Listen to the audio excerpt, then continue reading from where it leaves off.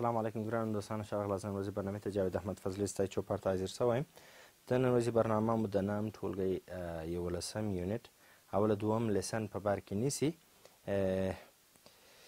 البته تیر درسونو کې موږ تاسو د کیسو په اړه ووایه چې په هغه کې موږ ځینې کارخانګیانې هم وې د ډسکشن د ګرامر په برخه کې، ګرامر اکټیویټي په برخه کې، او همدارنګه د ډسکشن په برخه کې هم ځینې پوښتنې وې چې تاسې باید پر هغو بحث کړی وای. د نن ورځې درس به مو د خیره سره شروع کړو، خو مخکې د هغې یو وار به دغه لغتونه زه درته ووایم، تلفظ به یې کړم او ترجمه به یې کړم. د هغه وروسته به بیا درس ته ادامه ورکړو. تاسې ښه په دقت سره غوږ ونیسئ، ځکه چې که ستاسې دغه لغتونه زده وي نو بیا تاسې کولی شئ په اسانۍ سره خپل درس ووایاست. Suddenly, suddenly, scream, scream, voice, voice, curious, curious, yell, yell, anger, anger, response, response, coward, coward, reflection, reflection, competence, competence, apply, apply, coincidence, coincidence.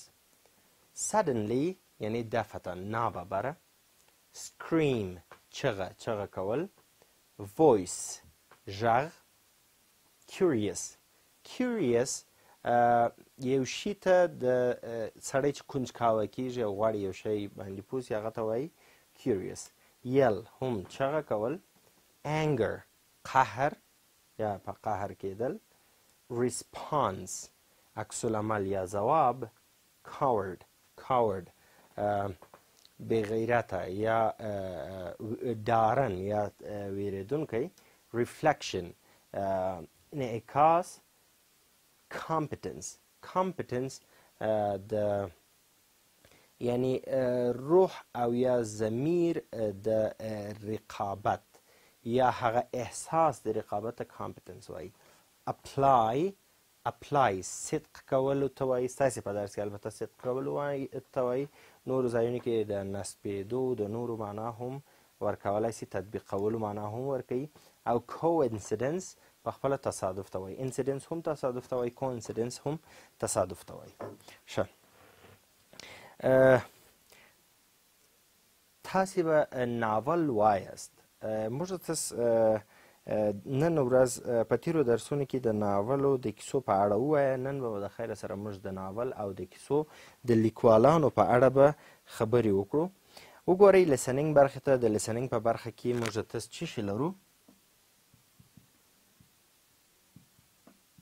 ښه په دقت سره غوږ ونیسئ.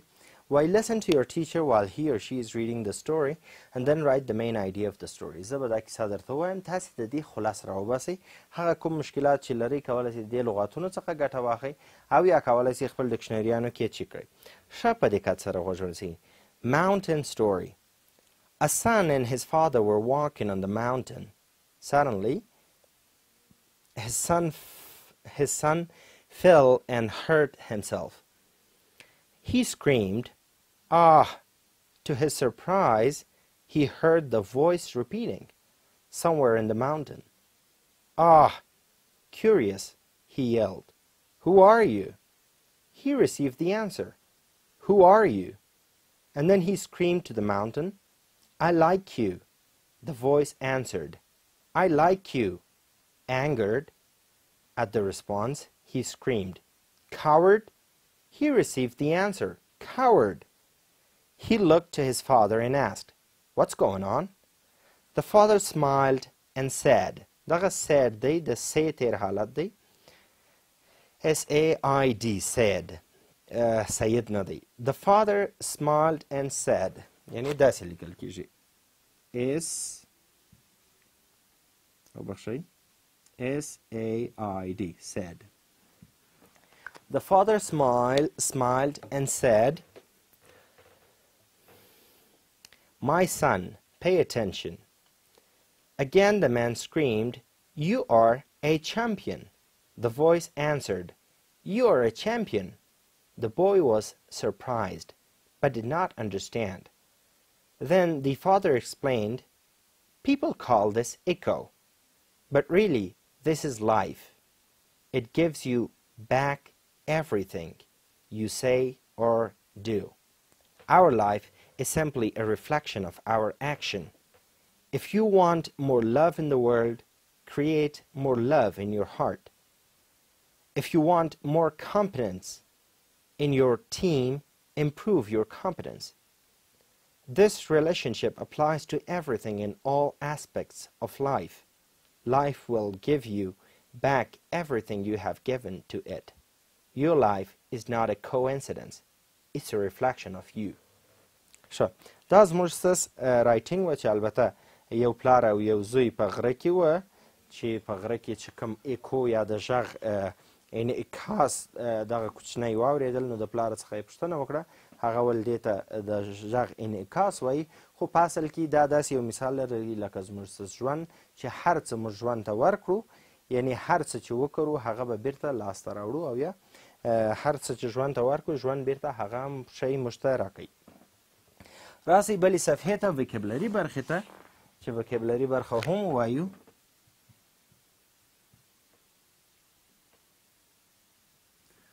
وګورئ د وکیبلري په برخه کې موږ تسچیش لرو.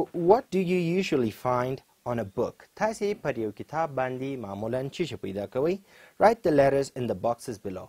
دغه توري تاسې په لاندې بکسونو یا خانو کې ولیکئ. وګورئ front cover, title, author یا authors چې جمع ده, back cover, table of contents, illustration drawing رسامیانې ته وایي یا هغه انځور چې د یو شي د مشخصولو لپاره انځور رسمي سوی او revised by. دغه شیانو کې کم یو تاسې چش کوئ په یو کتاب کې پیدا کوئ. دلته لاندې کمې خانې چې دي دا هر یو تاسې کولی سئ په هر یو کې ولیکئ.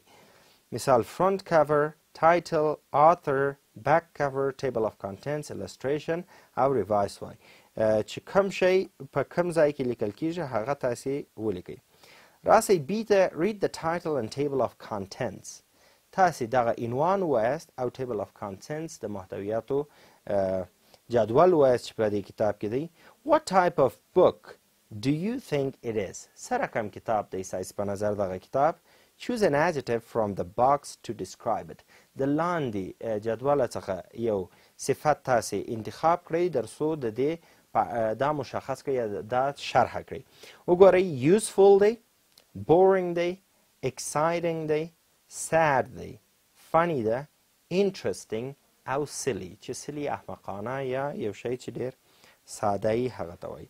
تاسې کولی سئ د دغه کتاب د عنوان د رویې څخه او همدارنګه هغه جدول د محتویاتو چې دی د هغې د رویې څخه تاسې کولی سئ په دې پوه سئ چې دا کتاب د چیش په اړه دی او دا څنګه کتاب دی په دغه صفتونو سره یې وښایست. See in pairs name two books for each adjective. یعنی دوه صفتونه تاسې دوه نومان د هر د کتاب د هر صفت دپاره انتخاب کړئ. دا ووایاست چې ولې مو دا چیش کړی دی انتخاب کړی دی. مثال وګورئ یو څوک دی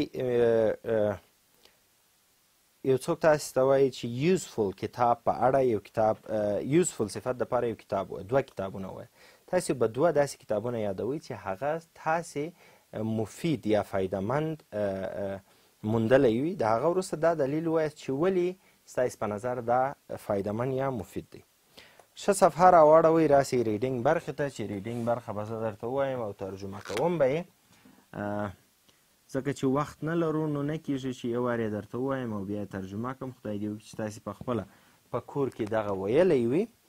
اول بیا دا پوښتنې درته ووایم. How often do you read novels? تاسې په څومره وخت کې ناول وایاست. Name some writers you like. که ناول وایاست نو د ځینو مؤلفینو یا لیکوالانو نومونه ولیکئ چې ستاسې خوښیږي. دوهم read the summary of the story of David Copperfield. خلاص د کوپرفیلد د کیسې دا ووایاست. which was written by Charles Dickens. کم کیسه چې د چارلز ډیکن په واسطه لیکل سوی و او هغه څوک دی a famous English writer چې چارلز ډیکن په خپله یو مشهوره انګلیسي یا برطانیوي لیکوال دی یا په انګلیسي ژبه باندې لیکوال دی. ښه په دقت سره غوږ ونیسئ. David Copperfield. David Copperfield is the story of a boy whose father died 6 months before his birth. David Copperfield کیسه یا داستان د داسې یو هلک دی د چا پلار چې 6 میاشتې د مخه د دې چې دی مځکې نړۍ ته راسي مړ سو. At first David lived happily with his mother. په لومړۍ کې په ډېر خوشحالۍ سره ډاوید خپل د مور سره اوسېدل and his beloved housekeeper او خپل د beloved هم د مینې څخه ډک یا د چا سره چې څوک مینه کوي یا عزیز چې ورته وایي او خپل ګران هاوسکیپر سره. هاوسکیپر هغه څوک دی چې په یو کور کې فرض کوي د خدمتکار په حیث کار کوي هغه ته هاوسکیپر وایي چې نوم یې څه شي و پیګاري. Later وروسته David's mother married Edward Murdstone. وروسته د ډاوید مور د ایډورډ مورډستون سره واده وکړ ځکه چې میړه یې مړ سو نو یا خاوند یې مړ سو نو د ایډورډ سره یې واده وکړل.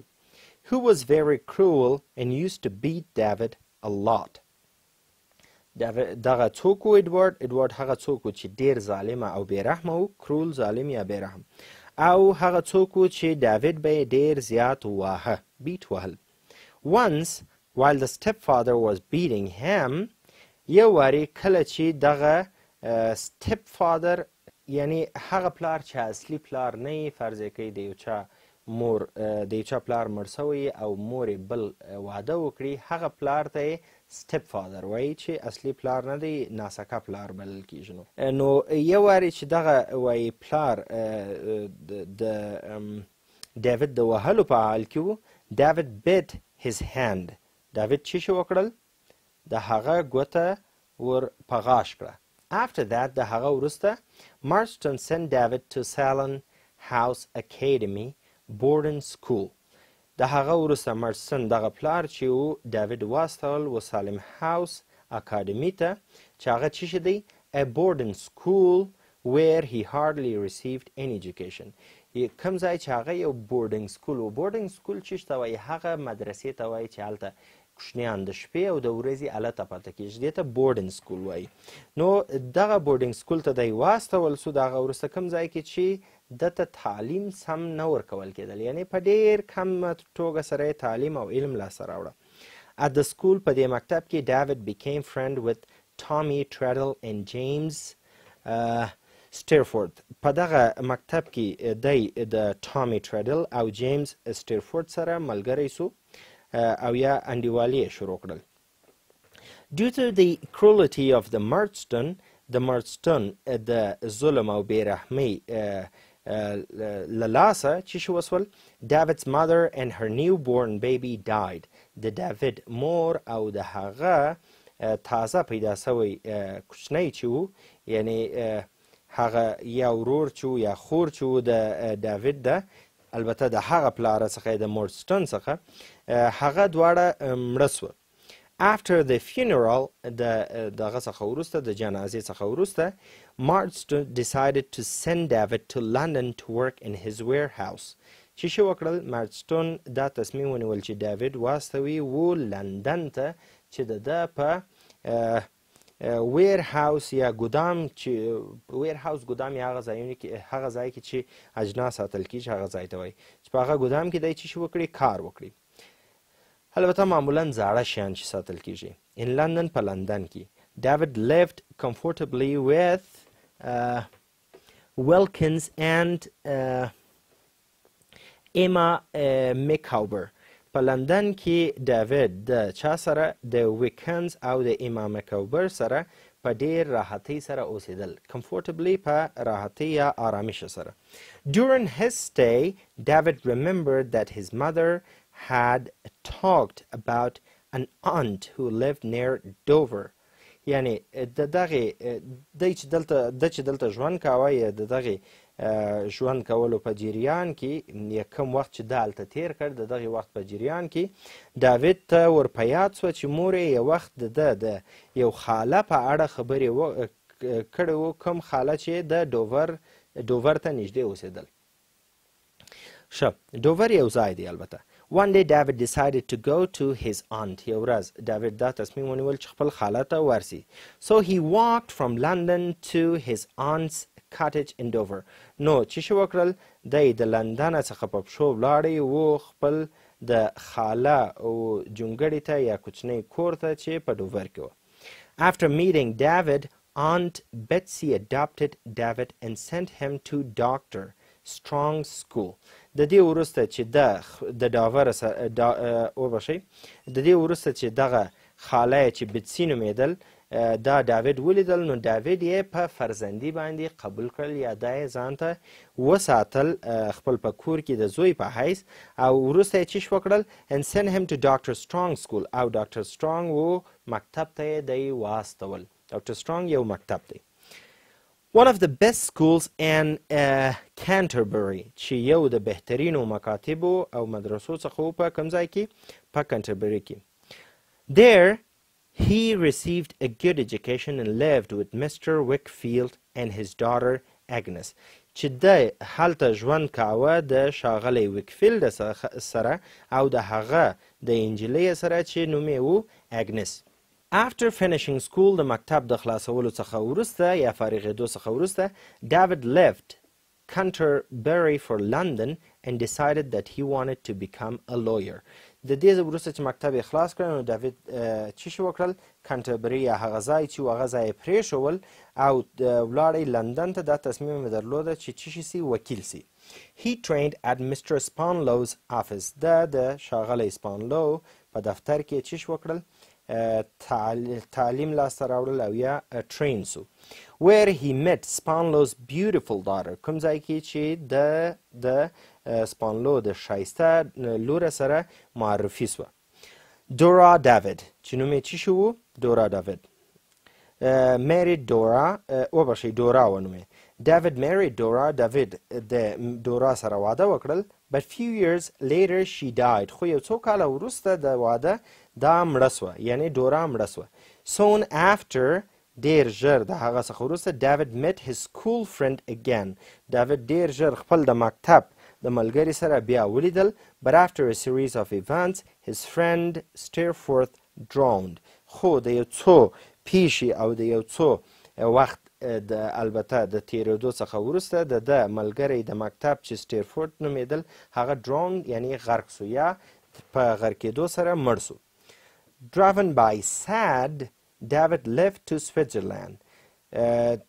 په غم سره سره یعنی د غم په واسطه یا یو څوک چې غم پسې اخیستی د څه شي وکړل دی ولاړی و سویټزرلند ته. Hoping to find comfort in the wild beauty of the Alps. په دې نیت چې دی به آرامش او آسودګي پیدا کړي په ښایسته چیش کې په ښایسته جګو غرونو کې د دې ځای. البته وایلډ وحشي او صحرایي ته وایي. While living there په داسې حال کې چې هلته ژوند کوه یا کله چې هلته ژوند کوه Copperfield worked on his book and sent to Tradis. څه شي وکړل کوپرفیلډ په خپل کتاب باندې کار وکړل او چاته یې واستول ټراډلز ته یې خپل کتاب واستول. Who published it چا چې هغه بیا نشر کړل یا یې چاپ کړل. 3 years later David Copperfield decided to go back to England. 3 کاله وروسته کوپرفیلډ دا تصمیم ونیول چې بیرته ولاړ سي و انګلستان ته. He married Agnes and later became a successful novelist. د چا سره واده وکړل د اګنس سره یې واده وکړل او وروسته یو مشهوره او کامیابه ناولست یا ناول لیکونکی کس و. ښه صفحه راواړئ راسئ بلې صفحې ته وګورئ. په دې صفحه کې D وایي put the following events in order. دلته هغه پیښې چې د کوپرفیلډ په ژوند کې پیښ سوی هغه یې ټوله لیکلی خو فقط غیر مرتب دی. تاسې مرتب کوئ چې کم کار اول سوی کم دوم کم دریم او د هغه وروسته دا چې مترتیب کړه کولی سئ دا په خپلو کتابچو کې ولیکئ چې اول کم کار سوی دوم کم دریم څلورم او اخر او همدارنګه سمرایز د ټکسټ دغه متن چې شي کړئ تاسې خلاص کړئ په خپلو جملو کې په لنډه توګه سره په خپل کتابچو کې ولیکئ. دا اوس موږ څه د نن ورځې درس البته د نن ورځې په درس کې موږ د کوپرفیلډ په اړه ووایه چې هغه یو مشهور ناولست دی چې کارخانګي مو هم درلود، البته د وکیبلري برخه ستاسې کارخانګي وه او د لیسنینګ برخه او یوه برخه د ریډینګ هم ستاسې کارخانګي وه چې دا به ترتیبوئ او همدارنګه مین آیډیا به لیکئ. راتلونکی درس به مو کانورسیشن برخه، ګرامر برخه او رایټینګ برخه به وي. یو وارې خپل درس مخکې له مخکې وګورئ. دا اوس زموږ ستاسو د نن ورځې درس در بیا چې زه ستاسې خدمت ته حاضر یم، تاسې په پاک رب سپارم چې په ورځ مو نیکمرغه، سوکاله او بریالي اوسئ.